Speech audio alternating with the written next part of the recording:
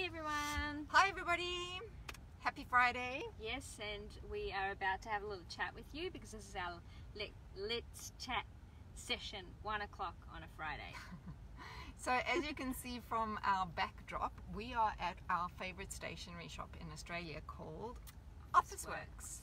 So the reason we decided to be here was to share some of the top tips, in fact 5 top tips that we've got for planning. Yeah.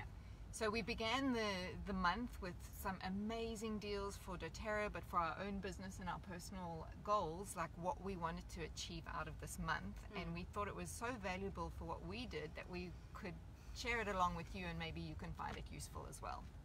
Yeah, like sometimes when you look at your life, it feels so overwhelming that you can get so stressed that you become unproductive.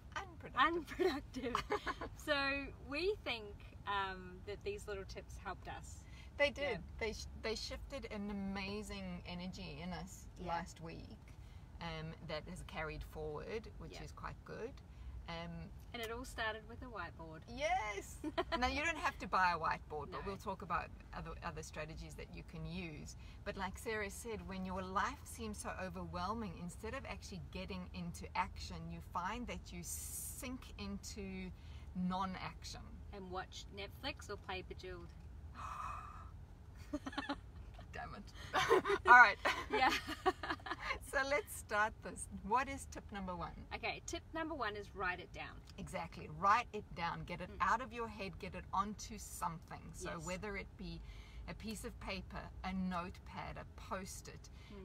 We, as you know, love our whiteboards because it's in your face and really showing you what you need to do. And who doesn't love writing on a whiteboard? With colourful things. Pens. Oh, so good. Fun. Creative. And when you get into a creative spirit, you really start expanding everything that's going on, and it spurs on inspiration, and you don't even realize what's in there until you start writing it down.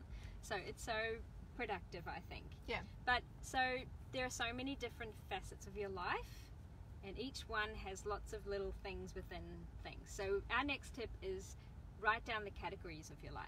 For example, well, it could be something like what's your meal planning for the week. Yep. It could be from your business strategy what you the top things you have to do for the week. Yeah. It could be like if you're planning a holiday. Who goes camping. on holiday without having a list of places you're going to go to, or a packing list of what you're going to take with you, or you know, when you go to the flight center area or wherever you do your purchase of your tickets, you have to know what your dates are, where you want to go, what you want to see. Yeah, there's so many lists and categories and things to write down. And once it's off your mind, I find with me, and I know with you, is it just takes pressure off and you're less stressed.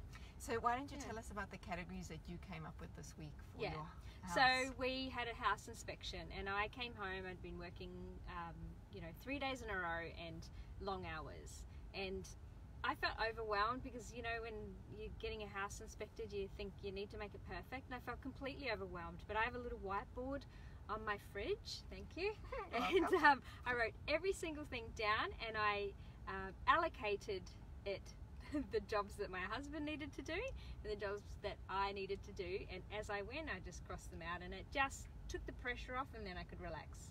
So she's gone through all the rest of the topics. So the next category, number 3, is break it down. So you might have a main category like of food preparation, but maybe you want to go into what Monday's meal is, what Tuesday, Wednesday, Thursday, so it helps you with your shopping list. Or it could be your house clean, who's going to do the kitchen area, who's going to do the bathrooms, who's going to do the garden, you know, so that this big idea starts to become more edible. We can't all just put a huge burger in our mouth. We've got to eat it bit by bit. I know the analogy is of an elephant, but anyway, who wants to eat an elephant? No, we love elephants. And within that, like, and this is another thing, is you can create a flow from that.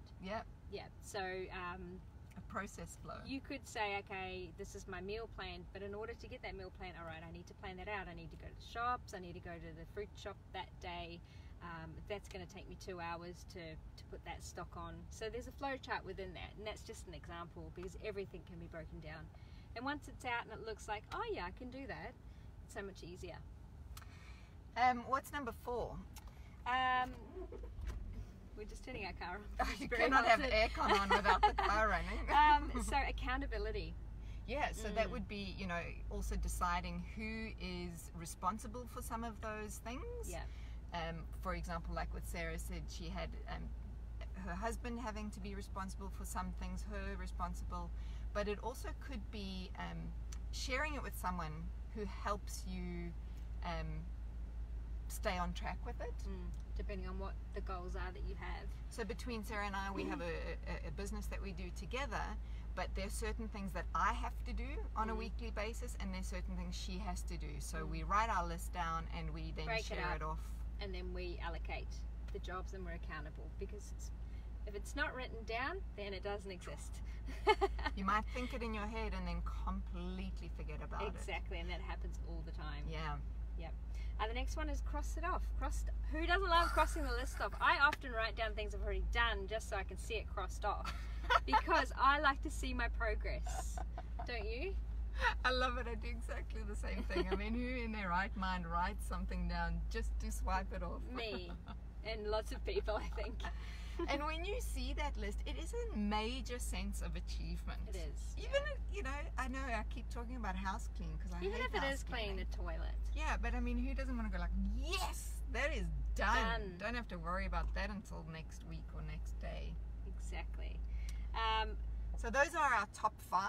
Couple of little tips. So wait, let's just cover what they were. So it was write it down, find your categories, break it down. Share it or be accountable for it. Then cross it off. And then reward yourself. Yay! That's our little sneaky one, which is pedicure, chocolate, coffee. Because everyone works in a reward program. And if you're in doTERRA, you would want to be on the loyalty rewards program, because that is awesome. Exactly. One little tip from me: be adaptable. Yeah, because your plan might not work the first time.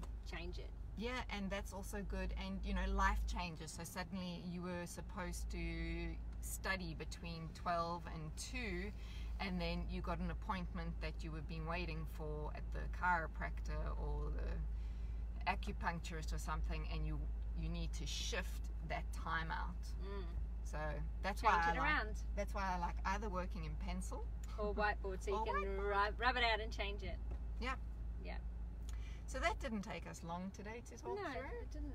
I don't think there's anything else I want to say. No, maybe we could take some photos and put them in the comments of our 100 whiteboards that Amanda has. I have 4 whiteboards at home. That's a lot. It's excessive. Sarah has 3. No. Oh yeah, okay, I do. I do. You know what I want? A big chalkboard on my wall. Oh. No. Birthday present. Yeah. Anyway, we hope you have a lovely day. The sun is shining here, and